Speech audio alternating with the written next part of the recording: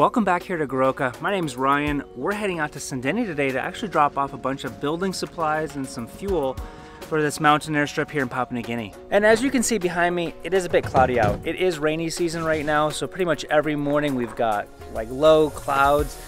So what I do is I look at all the ridges that I know of, like known altitudes, and that gives me an idea on how high the clouds are. So looking at the Goroka Gap up there behind that tree, I know that that's 8,500 feet. The clouds are just right above it, so probably around 9,000. And then we have a bunch of low-lying clouds all down here just south of the field. But all of that should be clearing up by the time I get out of here in the next hour.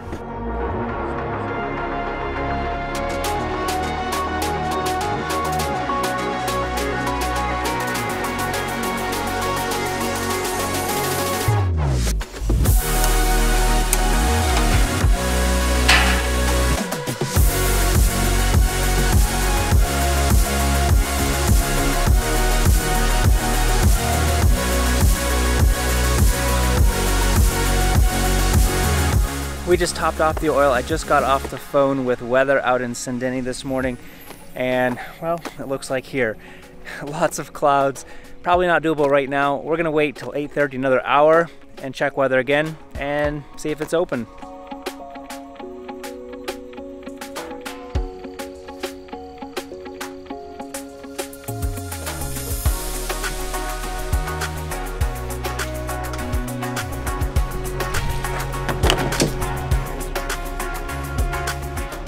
As you guys can see, it is a really nice day out. In fact, it's a brand new day. In fact, it's even a brand new week since I filmed last time. You see, it's rainy season right now, which means it makes it a lot more difficult to get into some of these places. Like Sendeni, it was actually cloudy all the way down to the airstrip for 2 full days straight last week.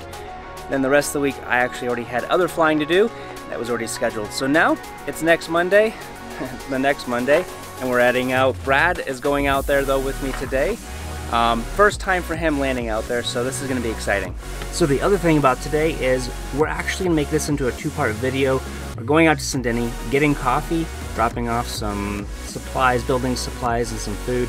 And then also on the way back, we're actually stopping by iBuy to pick up a sick lady that we were supposed to pick up a whole week ago.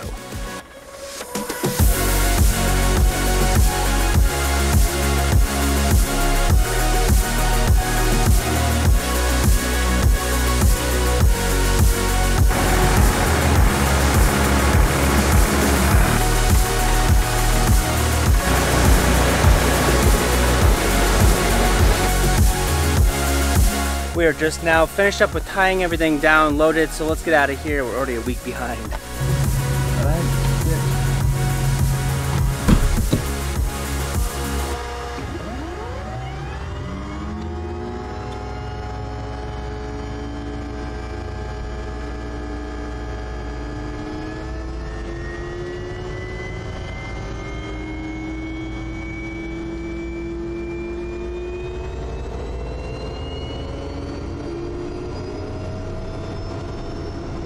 Goroka 1 true, November Tango Echo, request taxi, Goroka, Sendeni, 2 POB. November Tango Echo, Goroka Tower, good morning, taxi to runway 17 left, center backtrack lineup, Q&A 1020, temperature 18, time check 55. 1020, time 55, and enter backtrack and lineup, runway 17 left, November Tango Echo. There's actually a little bit of ground fog starting to roll in finally. Yeah, at almost 8 o'clock now. Look at that, we didn't even get out on a good time. We were all wheels off by 8. It's help when they load up on Friday, doesn't it? It sure does. Thank goodness. There's a lot of loading too. Yeah, 800 kgs.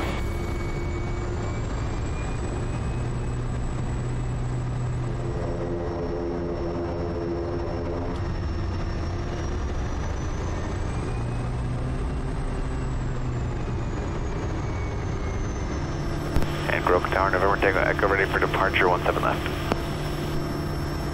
November Tango Echo, runway 17 left, make a left and clear for takeoff. Clear for takeoff, left turn, November Tango Echo. 1390 for 1440, rotating in 63. Ignition, inlet, off condition, flaps, verified.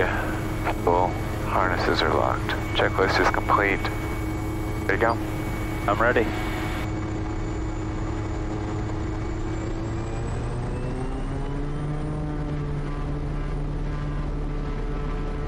Hey, power set.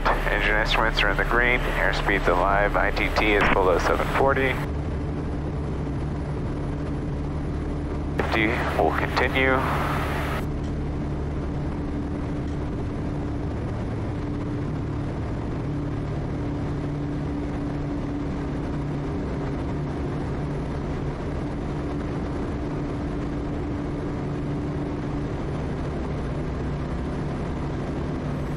I marked a couple things there.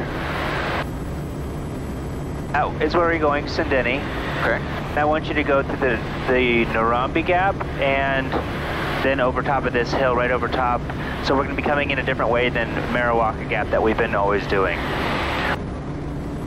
Group Tower, November Tango Echo departed. Time 00 on track 151. Climbing 900,000, estimating Sindini time 26. November Tango Echo, copy roll 9,000, contact Mosby on 120.7, 80662 at 15 miles. 15 miles, contact Morsby 120.7 or 6622, November Tango Echo. As we go out this way, what's one mountain that we always go that you could, the drums popped, that we can go off real quick just for at least our first point going out there, just because we are using pilotage today? This big mountain right here, Canabiga. If you say it like, look how it's spelled, it's called, it's like kinda bigger. It's not like a big mountain, it's just kinda bigger. Kinda bigger. I like it. Foxtrot. Canabiga, and that's 7,900. That's around Sierra Delta Foxtrot, QNH 102. About 17 miles out. 1021, Sierra Delta Foxtrot.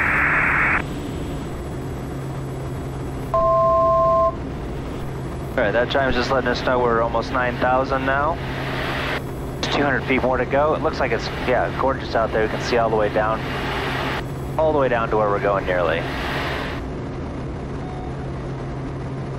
From this perspective right here, can we pick out anything out there that we know, like specific landmarks that are really easy to see from, 30 miles away? Alright, we're just actually approaching 15 miles, so let's give them a call and then we'll keep talking about exactly where we're going. Sierra Delta Foxtrot, runway. Morsby 120.7, November Tango Echo, transfer. Station 120.7, go.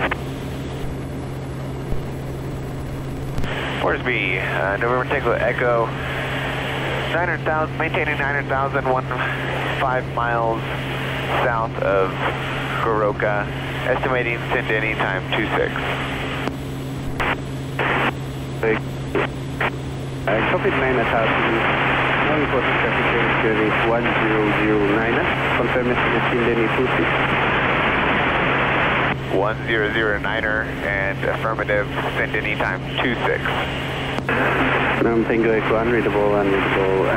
Confirm estimate Sindini 26, request your transmission on 6622. Call again, 6622. And Morsby 6622, November Tango Echo. Tango Echo, reading 362,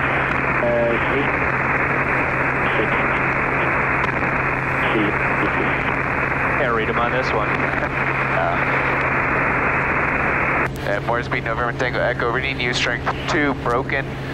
We are estimating Sindini time 26, and we've got area QNH 1009er. November Tango Echo, AFM, no reported traffic. November Tango Echo. 30 miles. The easiest thing is look for gaps, Okay. because they're the easiest to pick out. It looks like there's a nice valley going across right here. Thinking like on the horizon. Something that you can just pick out. Okay. Go, that's where I'm going. Who cares about all the rest of it? We know that that's where that is, so... Yeah, I mean, there's a huge gap just straight in front of us. What do you think that one is?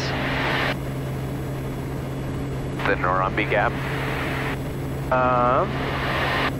Okay, so if we're aiming, remember how the Norambi Gap is right above Samogu? Which way does the Norambi Gap go?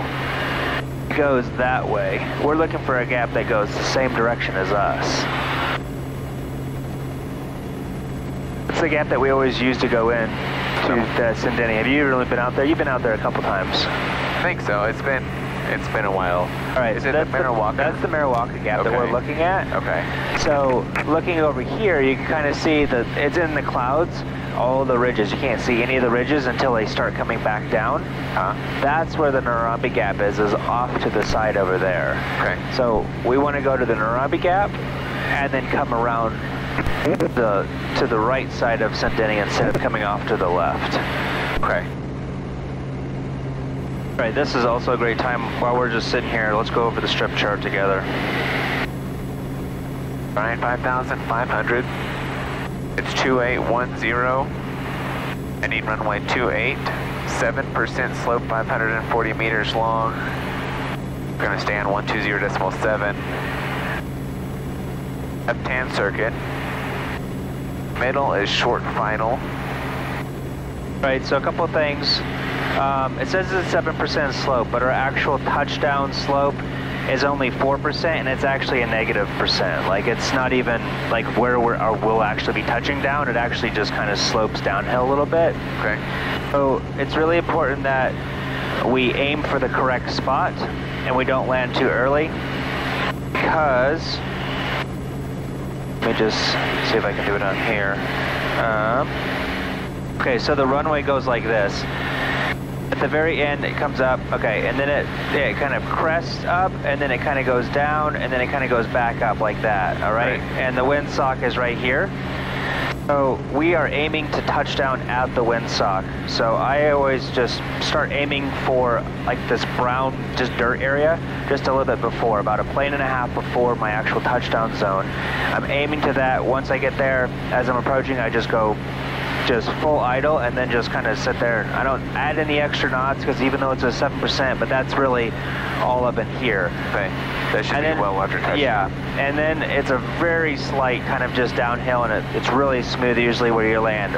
But if you pull your power off too late, then we'll float all the way up here, and then now we're actually landing into a slope, and it'll probably be a harder landing if that's the case. But you don't want to land too early because there's a little bit of a crown right there. So if you land here, you touch down, it will actually shoot you back off, and then you'll just sit here and float at 4 or 5 feet off the ground, and then just stall and have a really hard landing, and it's really sucky. Right. So aiming to touch down at the windsock. Okay. If the winds are coming, let's see, where are we at? Documents, there we go. Okay, so we're going to be coming in from this direction here. The windsock's here on the left at the very end. If the winds are coming up the valley this way, we're going to expect stronger downdrafts on short final, basically after our committal. Okay. If the winds are coming from the opposite direction, we're going to probably expect just unstabilized approach. It's going to be a lot harder just to maintain it because it's going to be kind of jockeying you all around because there's a lot of higher terrain over here that's swirling it around. If the winds are coming to the left, it's typically a fairly smooth approach. It's just get ready to add power on the downdraft and then immediately pull it back out. So be thinking there's 2 steps to downdrafts, not just adding power, because there's going to be, you're going to come out of the downdraft and then all of a sudden you're going to have to pull the power back off really quick. Okay. Our go-around procedure is, I would say, yeah, mid to late final. If we do have to go around, we are 100% full up today, so we're going to actually want to bring our go-around procedure back just a little bit.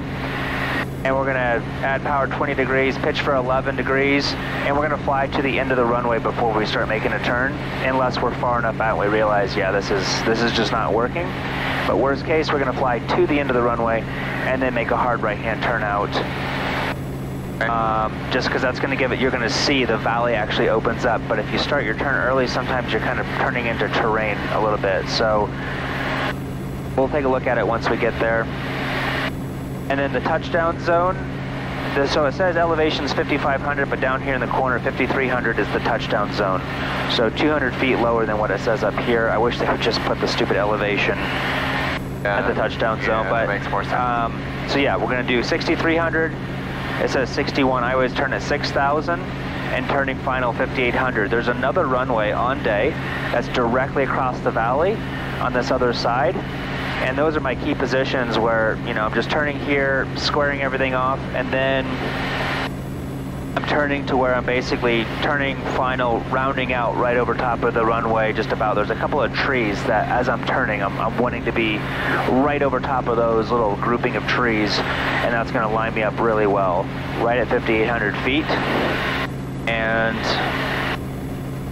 we're just aiming to a spot, and this one, because it's such an open valley, we're really gonna go off of our numbers.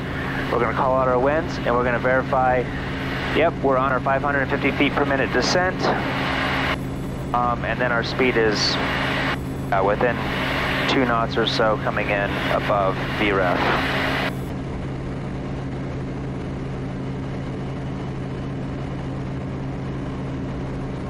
So that's the Mariwaka Gap. We kind of come up, Samogu's down there, we're looking at 2 gaps right here. The Narambi Gap is this lower ridge, and it goes into the big valley you'll see once we get in. And then you can see kind of that swooping next ridge. That's where we're going to go across, and we're going to go right down and around. There's not a gap. That swooping one isn't a distinguished gap. It's not a distinguished gap, no. But a lot of times, if there's a lot of clouds, you can see they just sit right there on the ridges, but then they drop off right there. So that's why it's easy to go through the Narambi and around and find some way. Worst case, you can go through the Narambi and just continue going all the way around to Anakombe. It adds on probably an extra 5 to 6 minutes of your flying, but it's a very low route that you can get in at 4,000 feet or lower, so really below pattern altitude for Sindeni. Okay, I'm going to go ahead and just get my checklist started so that as everything hits later, be ready to roll. Brakes and selectors. So we'll go ahead and just get that off now. Eyes off. VREF. So this is the Narambi Gap. I'm pretty sure it's around 7,200. Jeff and I were looking at this last week. And if you can start remembering those, it's going to be really helpful on crappy weather days. Mariwaka, it's around 8,600 that I feel comfortable going through there with. I don't remember what the next one is up there. This one is 72, I did verify that. Okay. Alright, Samogu's just down right here off my wing. You go there very often? Used to more often. I've been out, I don't know, I think last couple times I was in December, so a couple months ago. Okay, so again, right there in front of us, that's the Narambi Gap.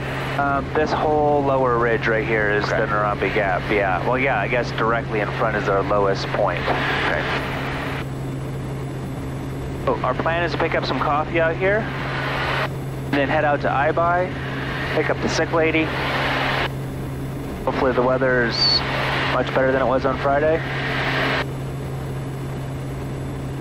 And I tried to get in there on Friday last week, and the winds are just way too all over the place.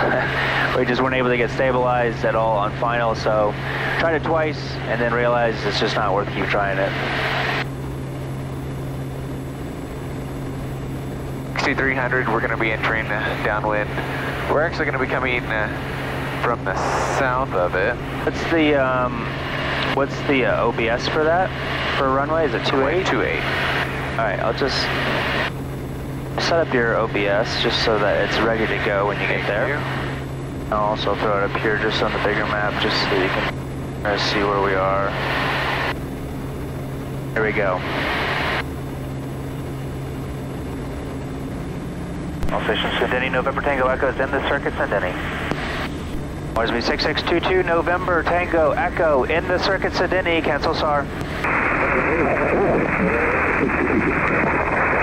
November Tango Echo, Sindeni salvage terminated. November Tango Echo. Alright, do you see it? This is it down here. There's another one over there, it looks like. Yeah. This should be the one that we're doing. Alright, so position yourself that you can just make a left-hand turn and then fly right back over so that you're looking at it from here and then all the way back around and the whole turn. Okay, it looks nice and clear. What's the windsock doing right now? Looks like it's going to be a right crosswind, I think. A right crosswind, okay. The wind's up here going this way, so they must be hitting these hills and then turning right back around. Right, so you can see kind of all that kind of dark area right there by the windsock. And just kind of aim for some ambiguous spot in that area so that I can touch down by the windsock. Actually just touch down just a couple feet past the windsock. If you land at the windsock, that's still kind of right on the top of the crest. You can see there's that lighter brown area just past the windsock coming up. And that kind of just in between the windsock and that area is where we're looking to touch down.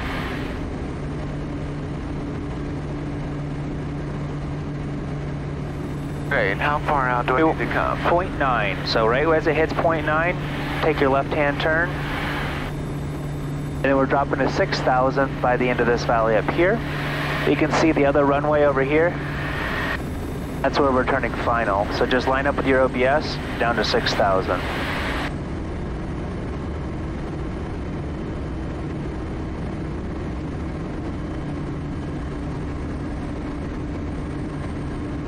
There's a grouping of little trees down here. Let's come over here to the right a little bit more. Just give you more space. Right here I go full flaps, turning final now. Then checklist is complete up here. We're slowing to 74 knots.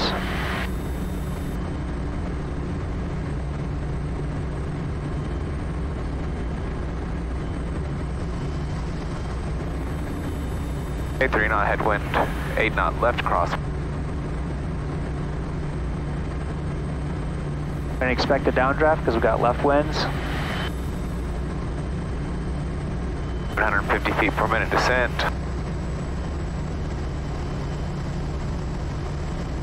Right. A little steep on the descent, but now we're back on slope, so add some power in. 500. There's 74.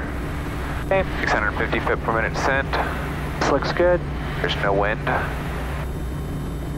Now committed. That's 3. 450 descent. 500. That's 3.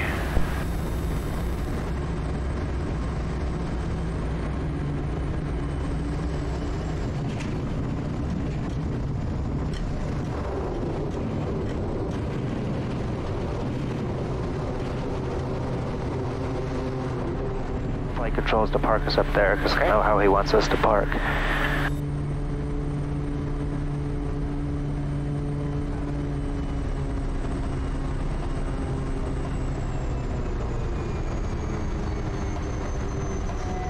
Guys, we're going to go ahead and unload this. We'll pick this video back up in the next video, unloading this stuff, and hopefully handing out some balls, soccer balls and rugby balls to the schools here. There's 2 schools here. Then on iBuy. So if you guys are interested in watching the next one and a little bit on the ground content here, make sure you watch the next video right after this. And if you guys want to fly the same flight that Brett just did, I screenshotted this, so I'll leave that on my Patreon page if you guys are interested. See you guys next time.